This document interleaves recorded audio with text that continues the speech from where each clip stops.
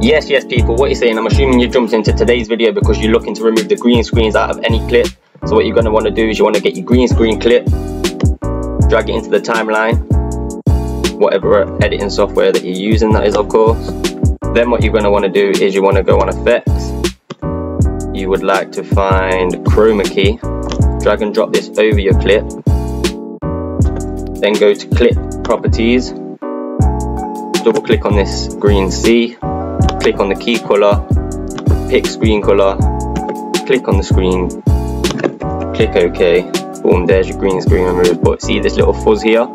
It's on 5. If you remove it all the way up, it will get rid of more of the green screen, and you can also add more green screens. So if I click play right now from the start of this clip, you see there's still a little bit of green screen on that. So what you want to do is click on effects again, find Chroma Key again, drag and drop it over so you've got 2, double click on the second green, pick on the screen color, you want to find the green just at the edge of his suit, click OK, remove more of that,